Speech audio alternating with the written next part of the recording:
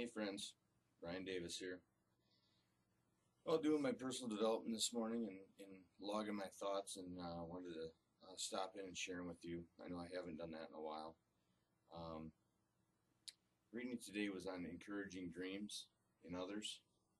Um, it's a privilege when others share their dreams with you. Um, a wrong word can crush their dreams, and a right word can inspire them to chase their dreams. A lot of people like to knock those who dream, um, pull them back down, and really that's just a way for people that are in misery. Misery loves company. It's just a way for people that are in misery to stay within their own comfort zones. If somebody else is dreaming and reaching, it's just going to accentuate the fact that they're not. So people like to knock down and keep people from dreaming. Never become a dream killer. Become a dream riser. Become a person that inspires others to dream. Even if their dreams seem far fetched, watching others dream and dream big may push ourselves outside of our own comfort zones.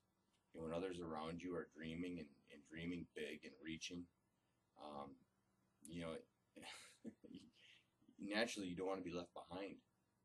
So it inspires you to dream yourself, to remind yourself to reach for what it is that you want. It inspires you to reach for your dreams. So I guess what I would say is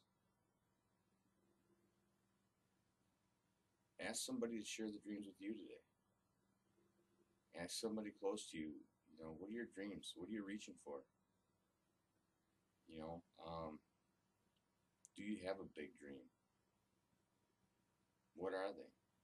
And what are you striving to be? What's your destination in life? What do you consider your destination today?